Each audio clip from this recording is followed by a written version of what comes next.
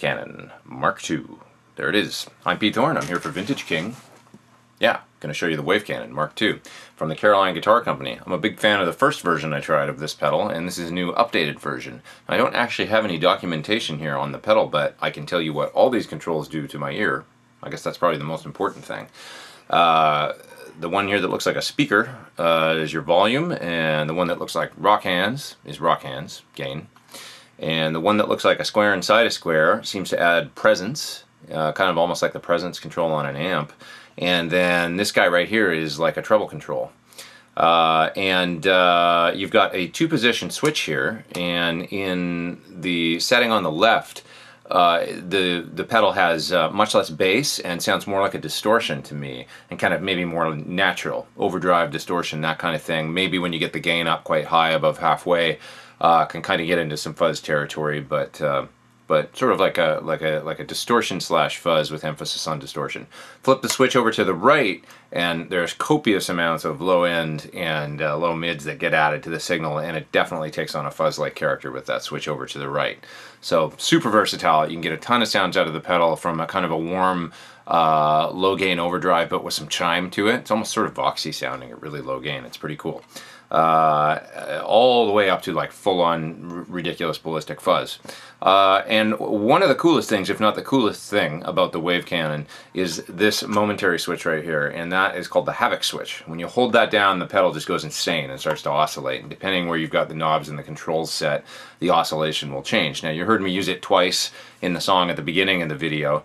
One section where I was holding a chord for like a bar or whatever, and then I was holding the switch and the chord just starts to get gnarly and take off, and then I went into the next part and kind of cut that off. But then right at the end of the song I hit the Havoc switch again. You really heard the pedal go crazy and go nuts. And on the guitar in the right channel, if you listen to that, I was kind of holding down the Havoc switch and actually at the same time with one of my fingers kind of manipulating the knobs on the pedal, which makes it all kind of go crazy and sounds like weird synthy, I don't know what, like strange feedback that's going kind of insane. So it's just really a lot of fun and unpredictable and a great creative tool. So let's check out some sound examples of the Wave Cannon Mark II Super Distorter now.